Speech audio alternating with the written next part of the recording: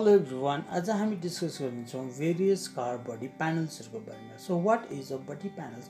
Body प्यानल्स भनेको एउटा body structures जुन चेसिस एन्ड फ्रेममा जुन आउटर पार्ट जुन वेल्डेड अथवा बोल्टेड भएर फिक्स गरिएको डिफरेन्ट पार्टिकुलर प्यानल्सहरु हुन्छ, यसलाई नै बडी प्यानल्स भनिन्छ। सो बडी प्यानल्स विदाउट बडी प्यानल्स एउटा कम्प्लिट बडी देखिँदैन। सो एज अ फ्रेममा सम्पूर्ण बडी प्यानल्सहरु लागेर एउटा कम्प्लिट गाडीको लुक्स देखिन्छ। सो यही हो बडी प्यानल्स। सो बडी प्यानल्समा हामी कुरा गर्दा फर्स्ट टप भ्यूमा कुरा गर्दा हामीले जुन चाहिँ टप रुफ प्यानल देखिन्छौँ, जुन roof प्यानलको both side एन्डमा roof rail लागेको हुन्छ भने एक्सयुभी गाडीहरुमा सन रुफ लागेको हुन्छ र रियरपट्टि रियर स्पोइलर र फ्रन्ट साइड रियर साइडमा हामीले एउटा एन्टिना देख्छौँ।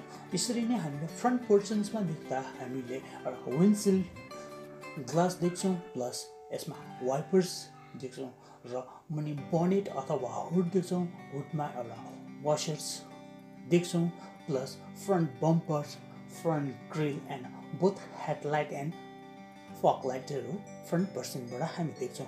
एज अ हामीले साइड पर्सन्सबाट हेर्दा अभियसली हामीले बोथ डोर देख्छौँ, front and रियरको door with door क्लाइडिङ, जुन प्लास्टिक मोल्डिङ लागेको हुन्छ त्यसलाई क्लाइडिङ भन्छ भने, जुन फ्रन्ट पर्सनमा हामीलाई फ्रन्ट फेन्डर भन्छौँ भने रियर साइडको पछाडिपट्टिकोलाई रियर फेन्डर अथवा क्वार्टर प्यानल भन्छौँ। सो मुनिबाट जुन चाहिँ भनिन्छ रनिङ प्यानल अथवा रोकर प्यानल। यसरी नै हामीले रियरपट्टिबाट हेर्दा रियर साइडमा हेर्दा हामीले डिकी अथवा टेलगेट देख्छौँ भने rear bumper, rear light, back light भनिन्छ भने त्यहाँनिर नम्बर प्लेट लागेको हुन्छ, म्यानुफ्याक्चरिङ लोगोको आफ्नो कम्पनीको लोगो लागेको हुन्छ, म्यानुफ्याक्चरिङ मोडल ब्याज लागेको हुन्छ अनि कतिवटा गाडीमा स्पेयर टायर्स लागेको हुन्छ। र यो थियो एउटा कम्प्लिट प्यानल्सहरुको बारेमा।